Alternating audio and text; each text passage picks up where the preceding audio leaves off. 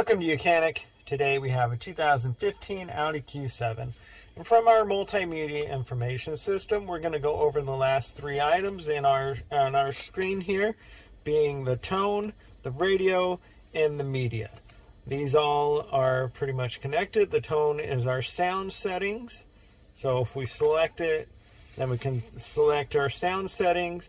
Also, we can also select the telephone and system navigation from there too. So when we're done with that, then we have our radio and we also have our media. This one's not going to bring us up much unless we have our Bluetooth hooked up from our phone or another device to be able to play music. And that's where you have your import source functions and the settings also.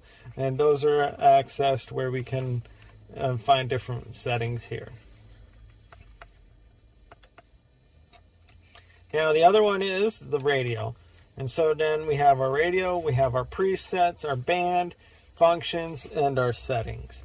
So the band, that's our FM, AM, or Sirius. Then our presets are what we have potentially stored in here as presets. And then you can clear those out too. Over here we have our functions. And the functions is where we've got the more information. We can seek up, seek down. And then you set something as a preset, and then also scan, but you also have your radio text, which is going to tell you information about the band station that you're listening to.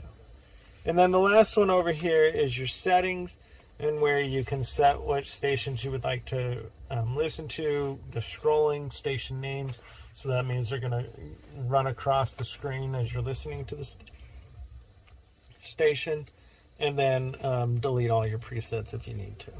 When you're done with everything there, you can either just hit the back button or you can just hit the main menu button, and that'll bring you right back to the main menu.